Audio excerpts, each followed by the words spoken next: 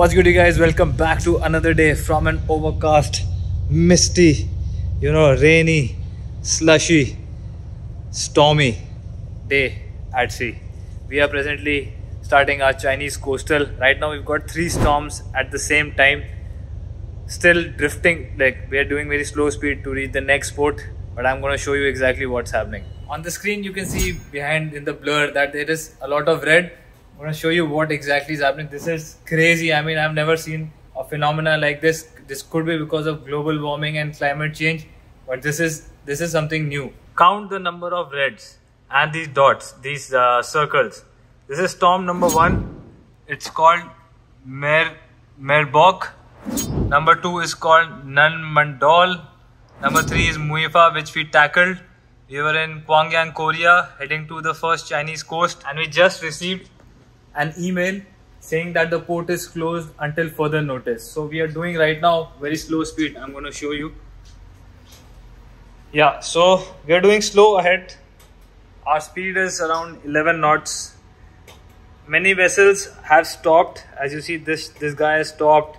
Some are going to Korea. We were supposed to go alongside, but as you see, we are still in the open sea, and this is going to carry on until further notice. Like I told you, the ports have closed, so it's going to be a lot of delays this time in our Chinese coastal. If you see outside from my door, you see that ship, APL ship. It is around, let me show you. It's around 2.5 nautical miles, and it is really, misty and blurry. So we have started our restricted visibility checklist. I'm just going to show you what all we cover in that. Rajiv, can you come to bridge? This visibility is gone down. Okay. This is a restricted visibility checklist. I'm going to start with the most important points, which is ensure compliance with rule number 19 of COLREG. Proceed at safe speed in the prevailing circumstance and conditions. Let's go to that particular book section and take out the Bible. The rules inside these books should be by heart by every navigator. Okay, not by heart, but at least the understanding of it. I'm going to open rule number 19 now, and we are going to dive into that.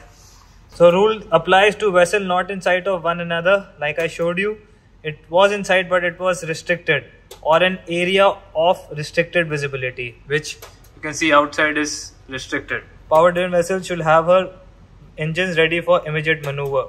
So you see, we are going at slow speed and we can play with the engine anytime. So safe speed. Yeah, so these are certain actions for avoiding collisions which we have to follow. Only these ones.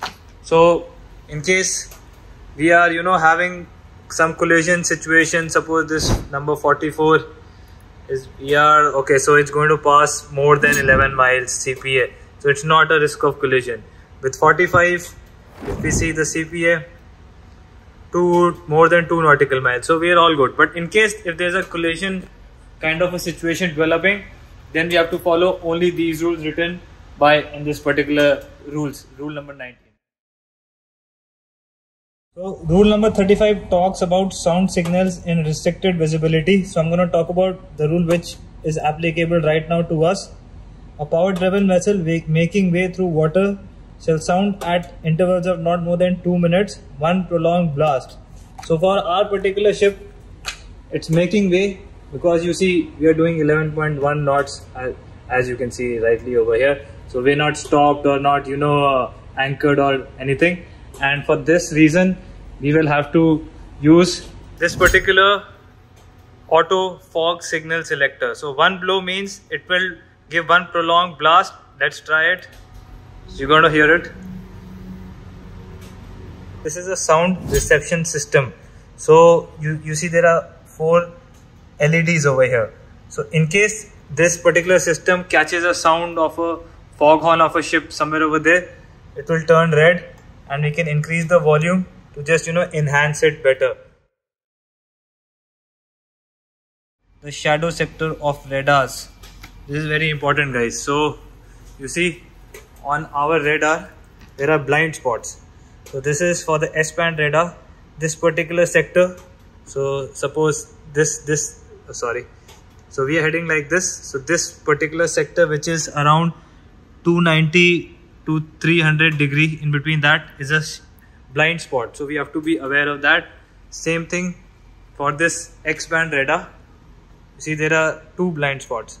This is because if you go on the Monkey Island, the radar scanner is obstructed maybe by the funnel or by some another equipment, satellite dome or something like that. So it always should be mentioned what are the radar shadow sectors. And of course then is use AIS. AIS is this particular equipment we have, AIS controller.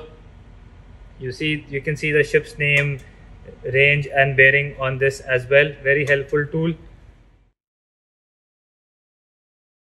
Guys, we are facing some heavy rolling. As you can see right now, things are falling behind me. See the horizon.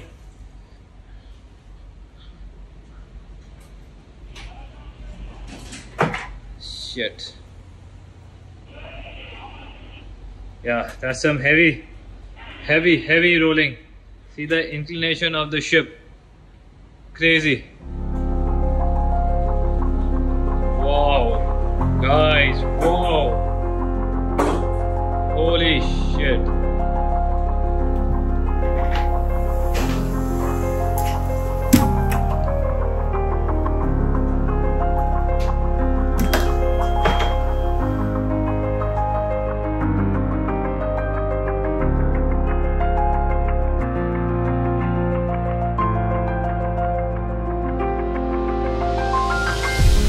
This, my friend, is the power of the mighty ocean, where biggest of the biggest ships are tossed around like small dolls in a battlefield, where Mother Nature always wins. The best we can do at these times is to pray that the ship's watertight integrity holds up and gets us past through these mighty swells and seas.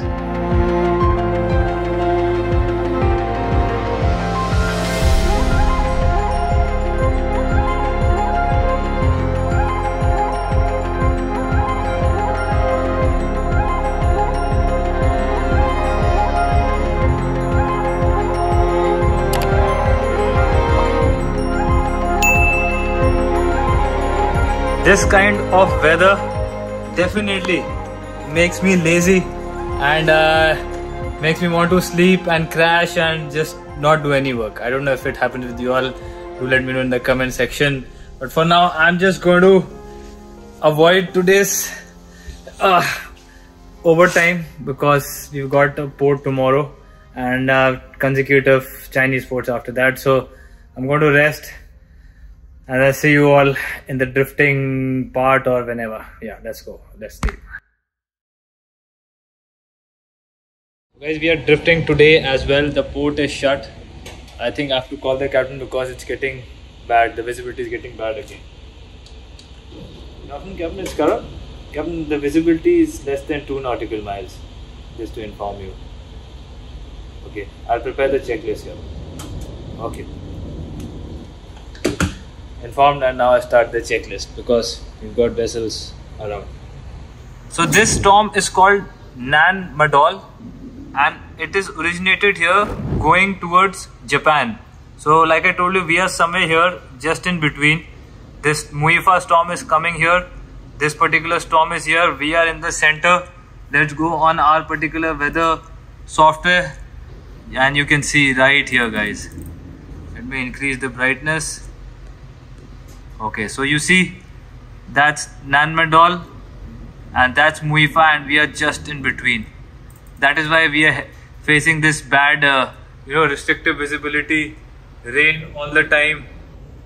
And yeah, so this is what I keep saying, that nature is unpredictable and when it has to take you, it will. It can catch you off guard if you're not prepared. Of course, we have an option. We have all the tools and services. So that is why we are safe. I don't know how in the olden times these guys used to navigate with just barometers and weather facsimile, which are now discarded. Barometer is there, but yeah, these softwares are so helpful. And you see, still we are out at sea taking shelter. Ports are closed. Yeah, sometimes I feel really adventurous, seeing all this. Guys, as you see, the pressure has dropped from 1008 to 998 within the last 3 hours, and the weather outside has become really choppy and picked up, so the storm center is approaching us. So guys, I'm just going to go to the engine room today and check out what's happening.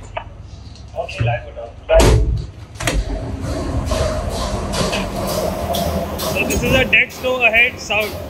Tuck, tuck, tuck.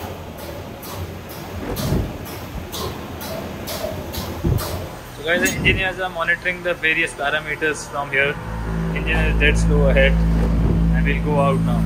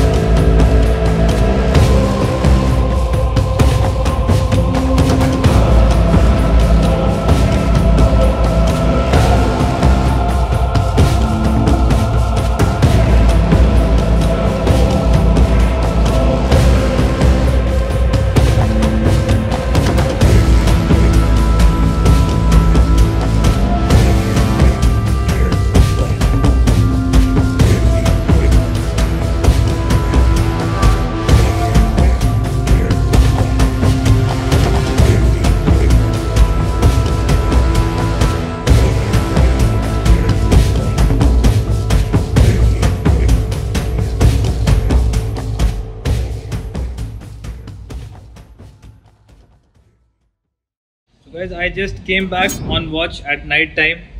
You can see multiple vessels over here doing the same thing what we are doing. We have moved away from our drifting position. We were drifting here. The eye of the storm is currently right over the port of Qingdao where we had to go. So all these vessels are outside taking shelter. So it is the safest place to be. The vessel is not holding on autopilot. So I have Rajiv with me over here. Rajiv is doing the steering continuously for the next 3-4 hours. We'll have to do that. Also for your information, we are doing every hourly the direction of the wind, the speed, and of course the barometric pressure to understand where the eye of the storm is and is it getting worse or it is getting better. Right now it is getting worse, as you see. Let's quickly head down to the weather program and see what's happening.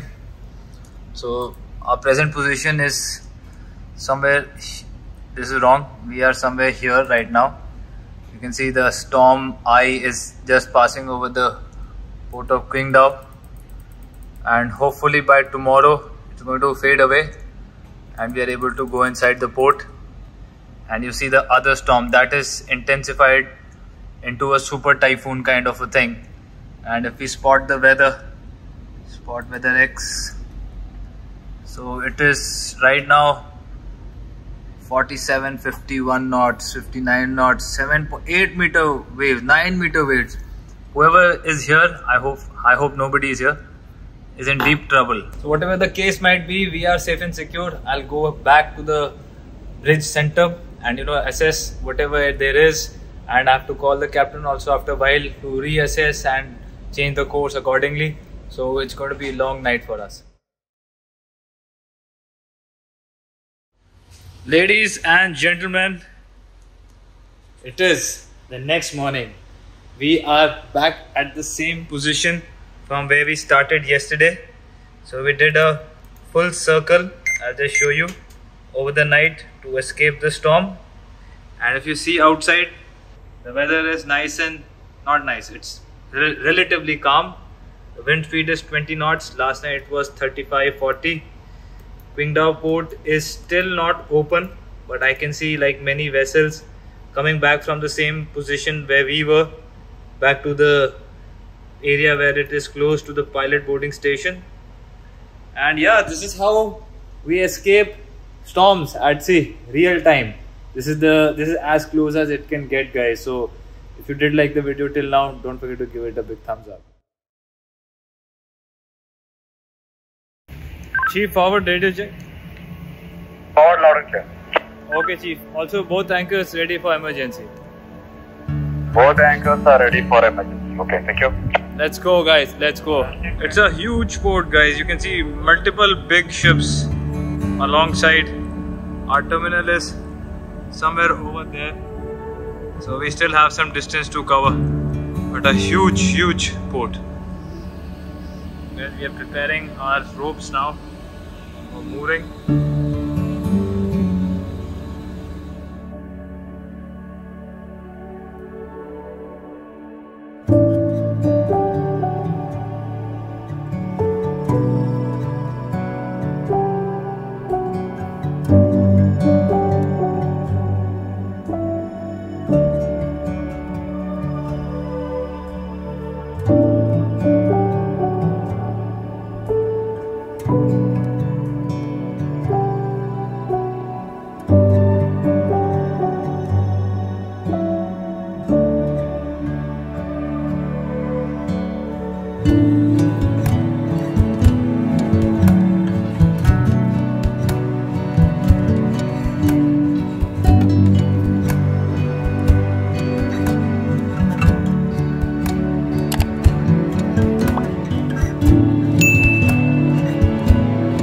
So guys, we are safely alongside here in the port of Qingdao. This is the first time I'm coming here.